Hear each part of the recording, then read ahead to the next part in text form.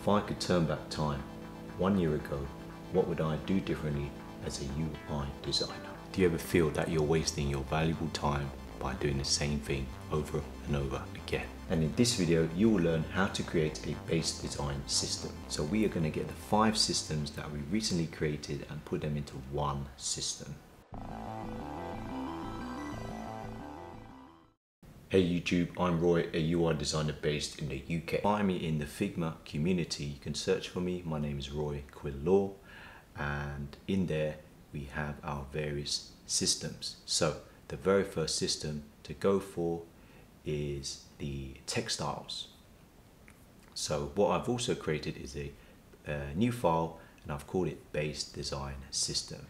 So if I duplicate this one and go to type scale, I'm going to copy these, so Command C, I'm going to go into base design system, I'm going to create a new page, and this is going to be type, this is a good start, typography, and then I'm just going to paste that in, and I'm going to hit enter and enter again, and then Command / styler, and we want to generate styles. So it's created 40 styles, and here we can see straight away we have our various textiles. So now we're going to go to the color system. We are going to hit duplicate, go to the example, we're going to select all, Command C, and go back to the base design system, new page, color, paste that in, and we're going to hit enter, enter, and enter again. What that does, it basically goes down in the nested layers, and then I'm going to do Command / generate styles, create 66. So you can see here we got our various colors, and these, if we remember from the video, we created all of these colors from one color. So we have a complementary, we have an analogous, we also have the 3 states of error, and then we go into spacing, we hit duplicate,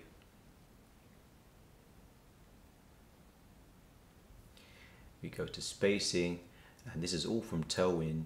So we're just going to copy this whole resource, Command C, go back to base design system, we got spacing, and then Command V. So we have all our values, we have rems, which is pretty important for the web, and then we have our spacer visual blocks just to show, and this is using the 8-point grid system. Next thing is icons, and if we hit duplicate on that, this is using the Heroicons icon set. So I'll just go to icons, you can choose feather icons if you want, and I'm going to just select this whole thing, Command C, go back to design system, hit icons, paste that. And one thing I wanted to grab as well is the social icons. Well, let's put this on one page. So go back, we go to social, we're just gonna Command C, and we go back to base design system, Command V. So now we have our very own social icon set as well. And the last but not least is our most recent video, which is a shadow system. So if we hit duplicate on that, we go to shadows, I'm hitting the minus key just to zoom out, select all, Command C, base design system, we just change this to shadows, and Command V. And then we want to select both, put this into one auto layout, we can call that shadows, hit enter, enter, and then Command / generate styles.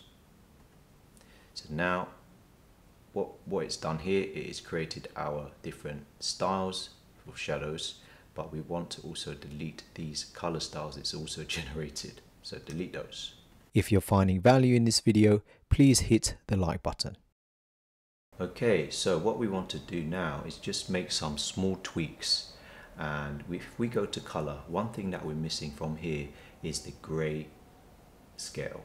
So what we have to do is find the wonderful Tailwind CSS, so space Tailwind CSS.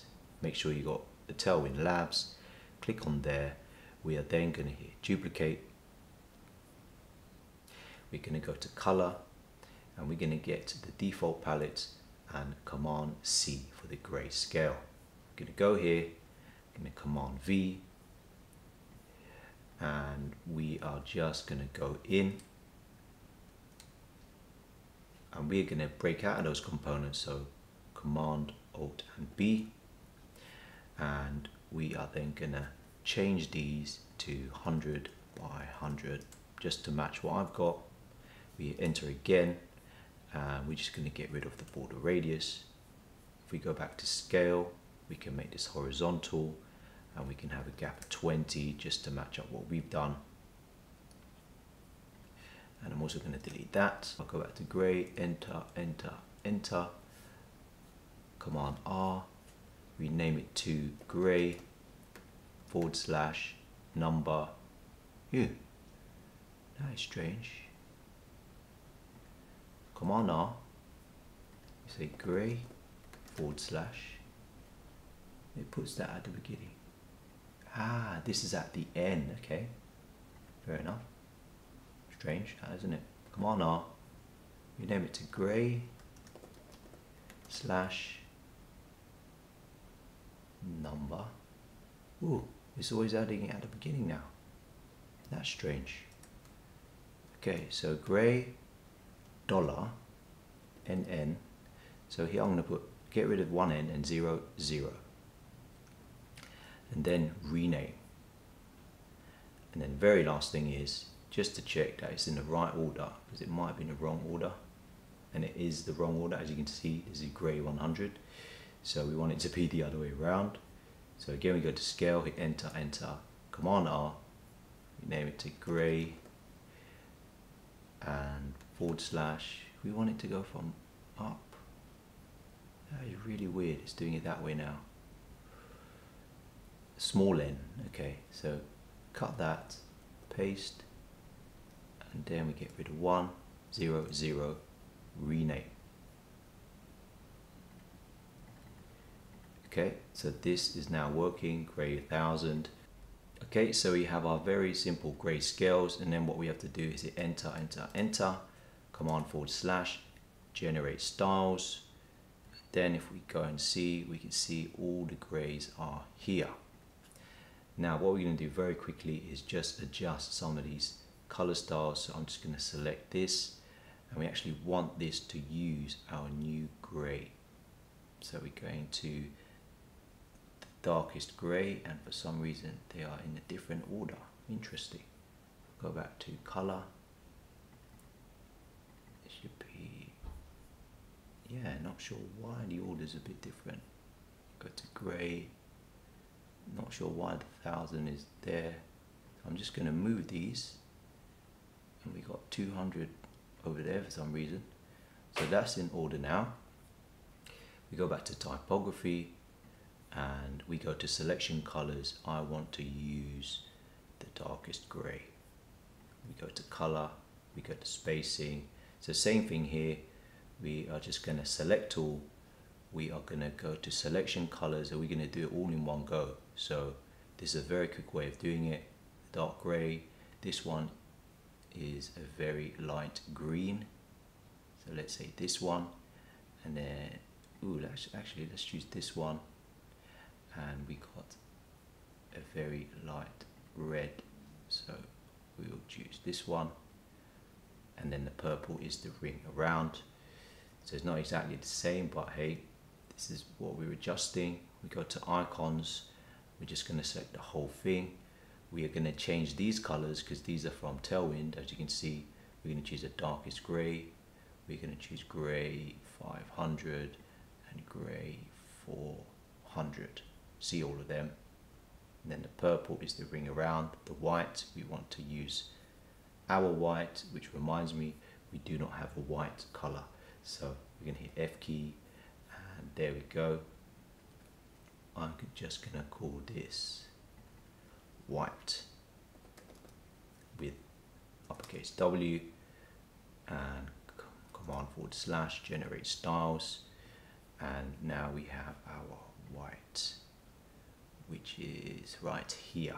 Okay, so go back to icons and CO5. We want to change the white to our white. Nice. Probably we're gonna have to change this as well. So this will be our white. So you don't have to do this, but this is just what I like to do. Hit Command R. You get the social icons, and okay, so we got all the dark here. I'm just gonna go to all the dark and make sure that we choose our darkest gray.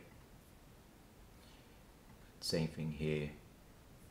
We're just gonna find all the white versions, Figma Light, and we are going to choose our white.